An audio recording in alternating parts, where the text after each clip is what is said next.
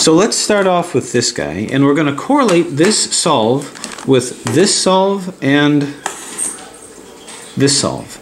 And something fun that you can do is you can see if you can do an alternative solve of this puzzle, since I'm sure you've solved it 1,000 times and you want to maybe look at it with fresh eyes, how to solve it with this. Now, this is going to be the base puzzle. So the solve that I'm going to do with this is what we're ultimately going to reduce everything to and do our final solve.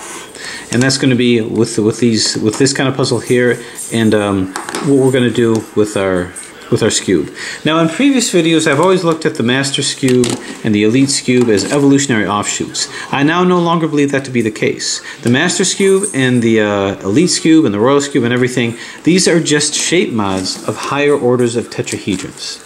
That's what they are. And they can be looked at and solved exactly like those tetrahedrons, which is a little bit of a different solve than the way that we've been doing it.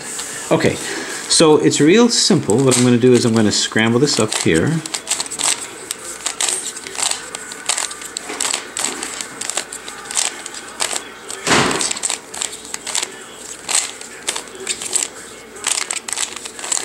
Okay, and now we'll scramble our cube.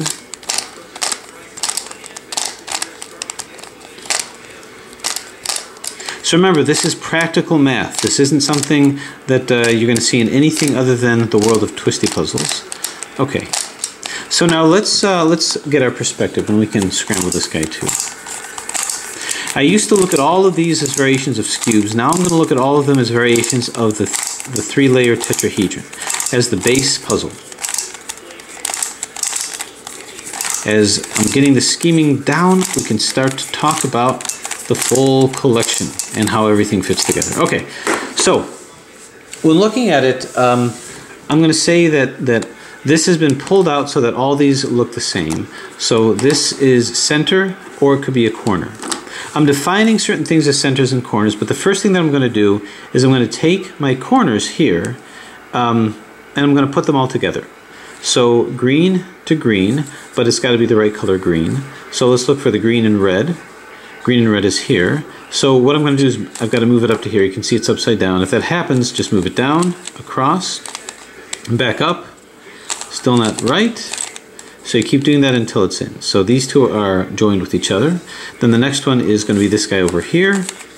Put them up here. So now these are joined fine. These colors match.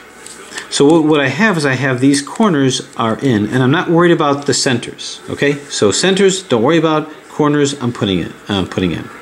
So I have the side of one corner. So what's the equivalent to this? Well, all the centers and the corners look the same. So what I'm going to have to do is I'm going to have to predefine what are my corners and what are my centers. So when taking a look at one turn, say a face turn, I can see that this can be a center and these can all be corners. So what I'm going to do is the same thing. I'm going to match the colors of these corners. So let's do a green one here. So remember, center in the middle and these corners. You can sort of visualize the pyramid. So it looks like this. So these are the corners. This is a corner over here too. So you can sort of see the pyramid in that. All right, so here's green. I'm going to match up another green here. Let's see if we can find another green. Right over here. So green. So this has to match up with this. So I'm looking for a white over here and a red over here. It is this one. I simply have to twist it in. Okay, boom. So you can see. Now ignore this. This is the center. It's correctly placed, but that was just by random chance. Let me actually do this.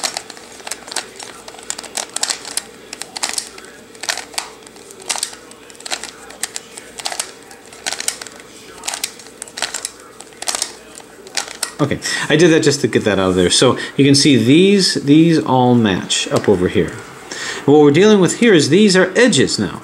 So this is either center or corner, and these are all edges. So the next step that I do now, we can do the same thing over here. Let's predefine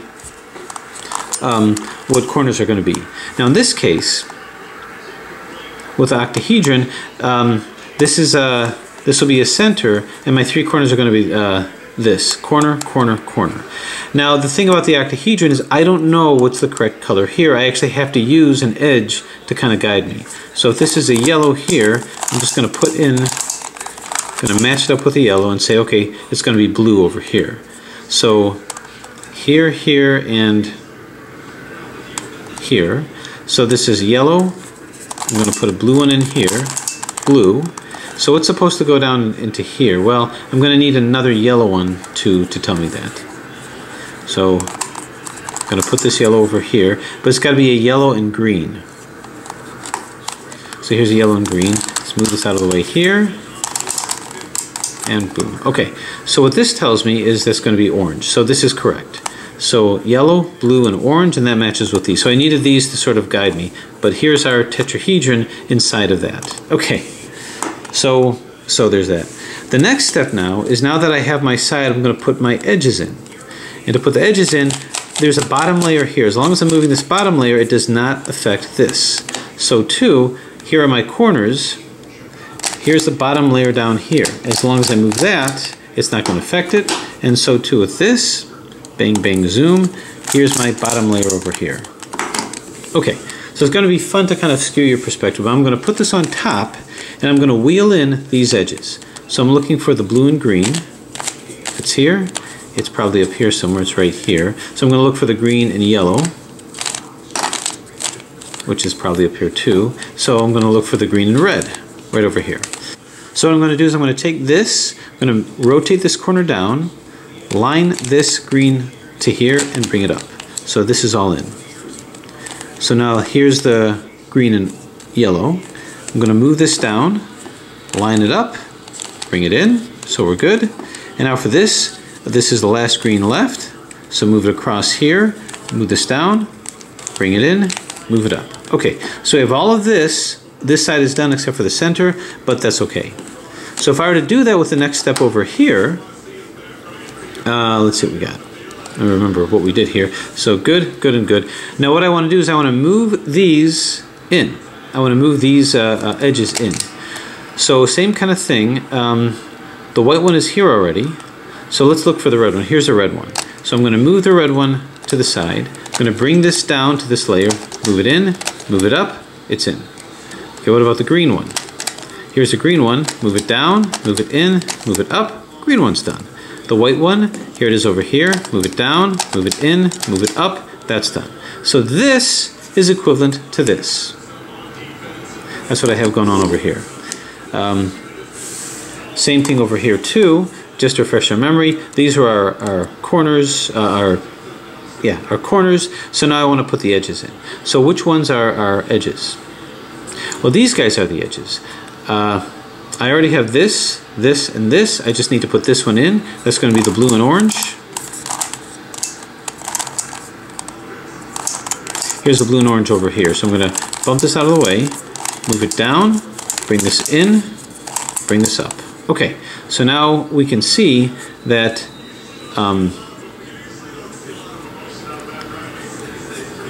these centers are in and these corners are in as well. Okay, so these are all equivalent to each other. The next step is I go to this bottom area. I'm going to turn this upside down, and I'm just going to turn this corner where it's supposed to be, and that's over here. Boom. So these corners are now all lined up. Now I got to get the edges in. To get the edges in, I take a look. There's a couple of possible configurations. Sometimes one is in and it's right side up, sometimes it's upside down, but we'll just kind of take a look. Where's the blue and red one? It's right here. This blue and red one simply needs to move over in this direction over here. If none of them are in and none of them are upside down, then I'm just going to do an algorithm to rotate these around. And I'm going to rotate them around until at least one of them is in. And that's going to do R, U, R, I, U, R, U, R, I. Okay?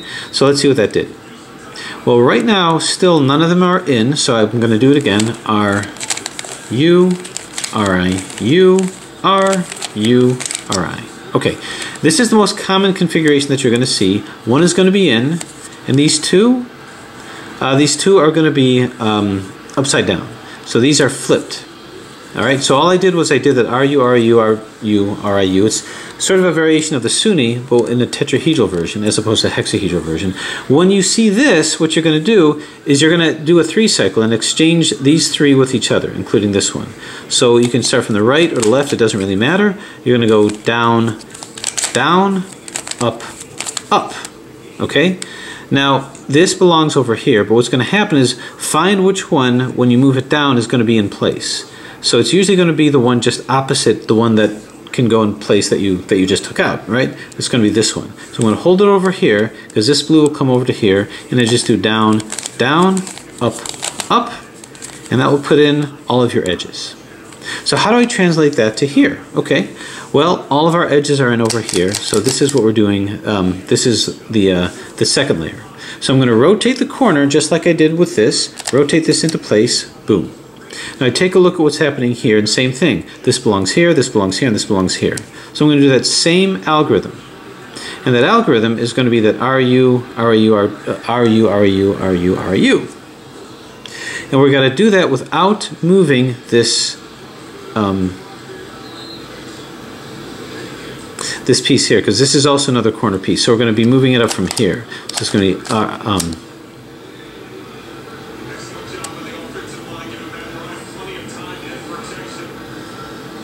yeah, so this is going to come up here. So it's going to be right to the side. This is going to come up. So R, U, R, I, U, R, U, R, I. So this is in, and now these are all lined up. Now notice this has equivalency of rotation.